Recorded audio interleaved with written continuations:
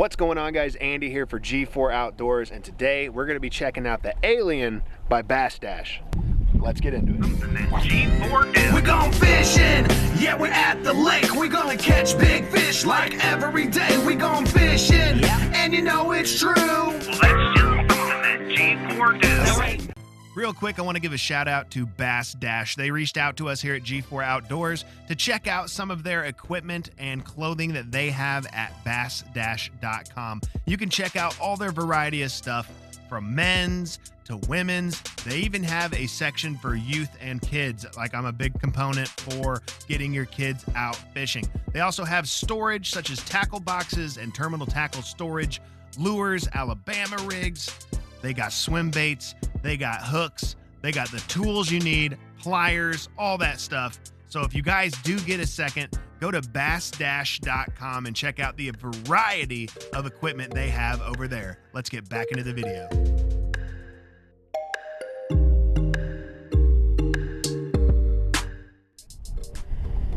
So I've been fishing for many years, and I've spent a lot of money on different reels, cheap and expensive. And today we are checking out the Alien by BassDash. So if you are looking for a small, compact, lightweight, and powerful reel, this may be the reel for you.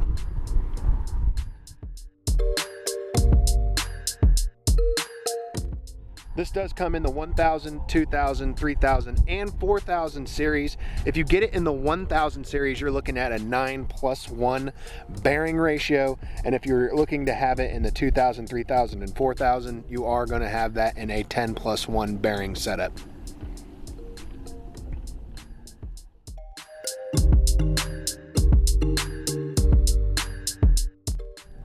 And also a carbon fiber stainless steel based drag system that provides both a smooth and powerful drag control.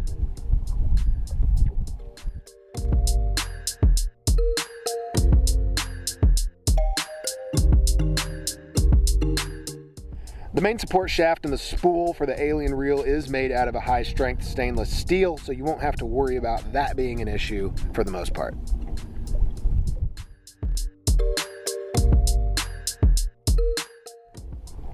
It does have a solid screw-in aluminum handle, which provides zero movement or play between the main reel and the arm. So if you guys have learned before, by buying cheap reels, you do get a lot of sloppy play in some of the reel handles themselves, and this one has not had any of those issues at all today on the water.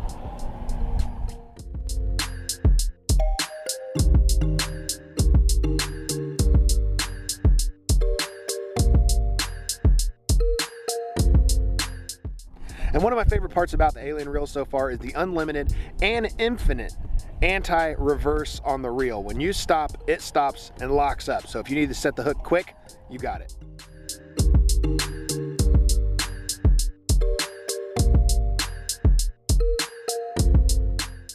So what's up, guys? We are out here today on Smithville Lake. It's in the middle of January, which means it's cold and my hands hurt. But we did a little bit of crappie fishing today. We've definitely found a lot of crappie, didn't catch a lot of crappie. So I mixed it up on a couple different things. I used this reel vertical jigging, and I used it on a little bit of slow roll presentations on small crappie jigs. I am fishing with 6-pound test. This is fluorocarbon. And the reel is really sensitive. Like I said when I was talking earlier, one of my favorite things about it is the infinite anti-reverse, so you can stop on a dime when you need to set the hook. I like that in reels. One of the other things I like a lot about this reel is the EVA foam grips. I love the foam grips. I love the cork grips on reels. In my honest opinion, you're getting a very good reel at a budget price point. The prices do vary at BassDash. Sometimes they have them on flash sales, sometimes they don't. But expect to see this reel anywhere around $30 to $40. I have some Quantum Accurates. I have some other Quantum reels that I've spent hundreds of dollars on that I could compare this reel to as far as functionality and the way it performs just from casting, reeling, and retrieving.